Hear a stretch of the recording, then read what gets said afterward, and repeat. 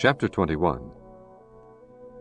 If one be found slain in the land which the Lord thy God giveth thee to possess it, lying in the field, and it be not known whom hath slain him, then thy elders and thy judges shall come forth, and they shall measure unto the cities which are round about him that is slain. And it shall be, that the city which is next unto the slain man, even the elders of that city shall take an heifer, which hath not been wrought with, and which hath not drawn in the yoke. And the elders of that city shall bring down the heifer unto a rough valley, which is neither eared nor sown, and shall strike off the heifer's neck there in the valley. And the priests, the sons of Levi, shall come near. For them the Lord thy God hath chosen to minister unto him, and to bless in the name of the Lord. And by their word shall every controversy and every stroke be tried. And all the elders of that city that are next unto the slain man shall wash their hands over the heifer that is beheaded in the valley.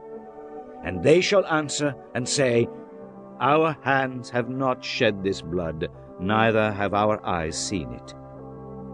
Be merciful, O Lord, unto thy people Israel, whom thou hast redeemed, and lay not innocent blood unto thy people of Israel's charge, and the blood shall be forgiven them.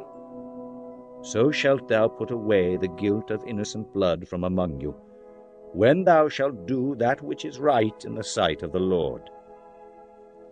When thou goest forth to war against thine enemies, and the Lord thy God hath delivered them into thine hands, and thou hast taken them captive, and seest among the captives a beautiful woman, and hast a desire unto her, that thou wouldest have her to thy wife, then thou shalt bring her home to thine house, and she shall shave her head, and pare her nails.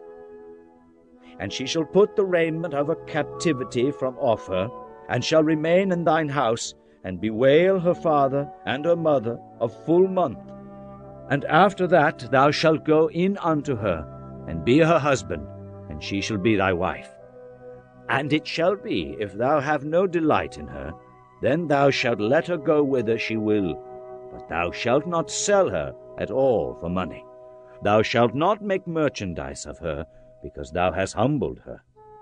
If a man have two wives, one beloved, another hated, and they have borne him children, both the beloved and the hated, and if the firstborn son be hers that was hated, then it shall be, when he maketh his sons to inherit that which he hath, that he may not make the son of the beloved firstborn before the son of the hated, which is indeed the firstborn.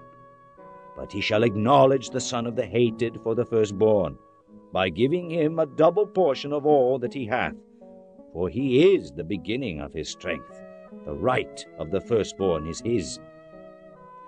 If a man have a stubborn and rebellious son, which will not obey the voice of his father, or the voice of his mother, and that, when they have chastened him, will not hearken unto them, then shall his father and his mother lay hold on him, and bring him out unto the elders of his city, and unto the gate of his place. And they shall say unto the elders of his city, This our son is stubborn and rebellious. He will not obey our voice. He is a glutton and a drunkard. And all the men of his city shall stone him with stones, that he die. So shalt thou put evil away from among you, and all Israel shall hear and fear. And if a man have committed a sin worthy of death, and he be to be put to death, and thou hang him on a tree, his body shall not remain all night upon the tree, but thou shalt in any wise bury him that day. For he that is hanged is accursed of God. That thy land be not defiled, which the Lord thy God giveth thee for an inheritance.